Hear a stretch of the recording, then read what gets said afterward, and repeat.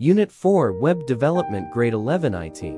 At the end of this unit, students will be able to define the web, explain a website and its benefits, elaborate the purpose of web design, describe basic concepts of HTML and web development, create web pages with images, videos, links, tables, lists, and links.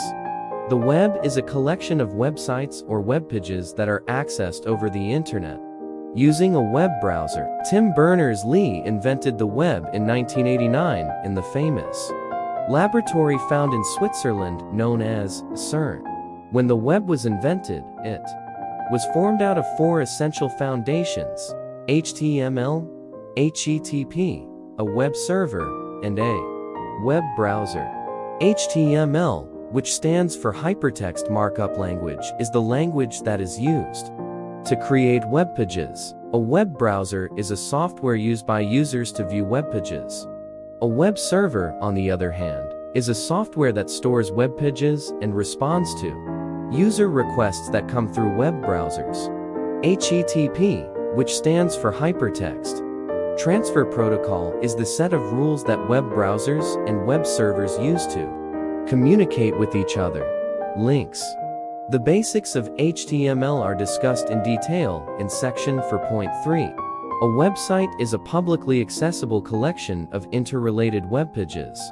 Hypertext is used to link a web page with other resources like another web page, videos, images, and the like. Nowadays, websites are the most efficient and effective ways for organizations or individuals to present themselves to their target audiences.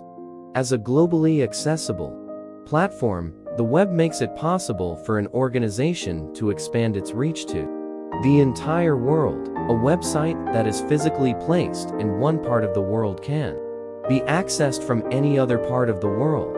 It is also how online transactions are conducted by e-commerce companies.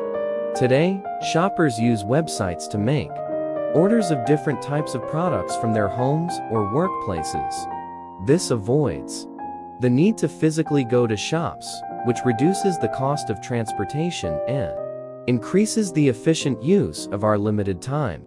Similarly, various government e-services are accessed through websites. For example, citizens do not need to go to the Immigration, Nationality, and in Vital Events Agency office in person to make applications for passports. They can simply go to the website and make their requests online. Education is another example where websites are used to facilitate a lot of activities. For example, the Ethiopian Ministry of Education established a website to make educational resources accessible to students. Explain what the web is and how it is related to the internet. Homework for students.